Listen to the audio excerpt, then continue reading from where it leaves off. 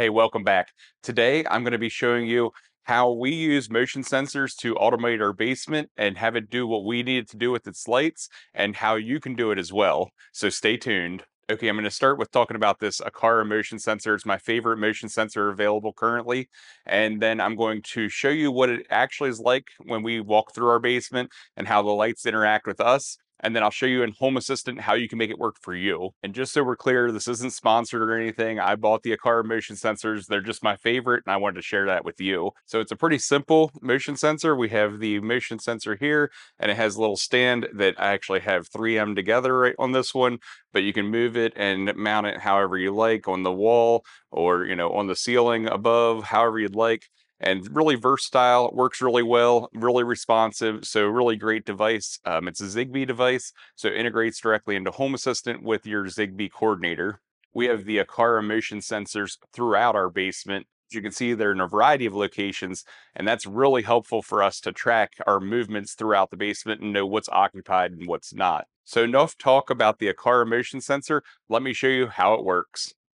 So I'm going to open the door and walk down the steps, and you get to see how opening the door activates some lights, and then the motion going down the steps starts turning on other lights. And as I progress, more and more lights turn on.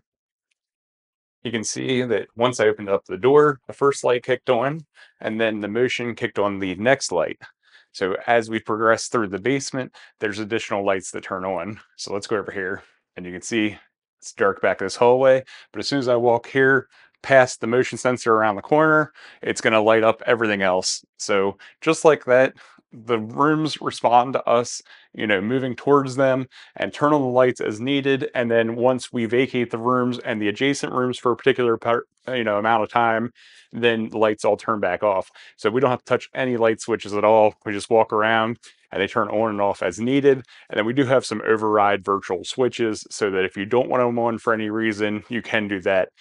Furthermore, when it gets to be late at night or early in the morning, all of these lights actually turn on at a reduced brightness based on time of day and some other factors. So we have all kinds of automations built in, but this is all thanks to these Aqara motion sensors. All right, now that you've seen how it works, I'm going to show you what it looks like in Home Assistant. So I have the automations pulled up and I have it filtered down just to our basement motion, and then I'll go into one of them as an example here. So I'll look at the basement game room that we're standing in currently, and what you can see for the basement game room on automation is we have a lot of motion sensors. So essentially, it's everything that's at the basement motion area or adjacent to it. So anything else that we can use to trigger it. That includes this theater door right here with the Aqara door and window sensor, the contact sensor. It includes the motion sensors in our kitchen, a hallway, stairwell, everything that's adjacent to this room. And this is really the central hub. So there's a lot here. Next, it looks to make sure that the basement motion is on. And this is actually a helper that I established so that we don't have to worry about having the automations triggered when we don't want them to. So you can go into the UI and turn it off, or we could ask, Google to turn off the motion. And then we have no response for the on or off from these automations, and it bypasses those. So it's just an extra, if we have, that off, we don't want this to occur. So we can do it in a manual process there and avoid this.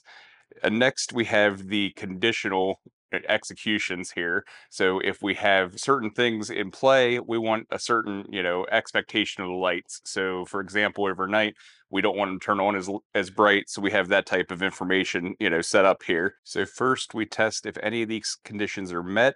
And the first one is 7 conditions that have to be met. Basically, it's for a situation where we open that theater door and the lights are off at the front of the theater. We don't want this to be blinding. Or if it's between 10 p.m. and 7 a.m. and the lights are off, then what it'll do is it will turn these on, and you can see at the 5% brightness here in Home Assistant. And if none of those are the case, then we go into this else statement.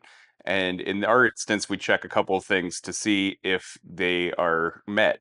So we have that the lights are off or that the front theater lights are on so that we can trigger the lights to come up to 100% brightness. So if we have the theater, a movie going on and it's over and somebody comes out before we turn those lights on, once we turn those lights on and there's motion detected, then it's going to, up these lights to that 100% because at that point you're not coming out from the dark, you're coming out from the light, and it makes sense to match, that we also have a lot of light out here then.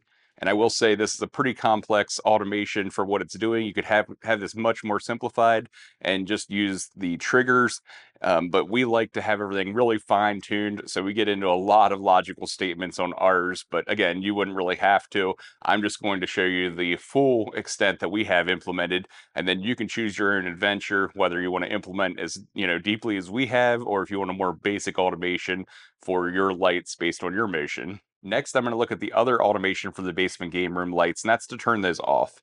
So it's going to look to see if there's motion in any of the adjacent rooms or if the furnace room is, has been closed. And we do that because if we're in the furnace room, it's a closet really right behind the camera. Then we want to make sure that the lights stay on out here and we don't, come out into the dark or that type of thing. So it just keeps it well lit if that room's open and we're in there doing something, either fixing something or grabbing supplies or something that's, in that closet, whatever the case may be. And then it's checking to make sure all the conditions are met, just not what triggered it. Because if the motion stops at one spot, that's not enough. We want it to stop everywhere. We want the furnace door to be closed, and we want that motion for the basement to be turned on, that virtual toggle. That way we know that we want to really interact through the automations.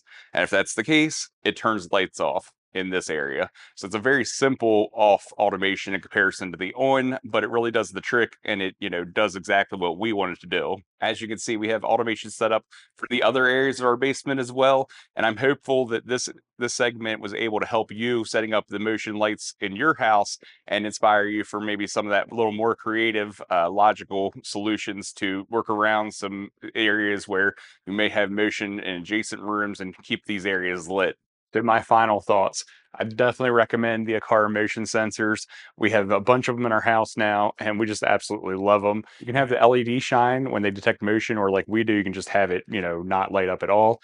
And we think that's better. And then it just, passes that message along to your Zigbee coordinator, and then your home assistant, could take whatever actions you have programmed in with your automations.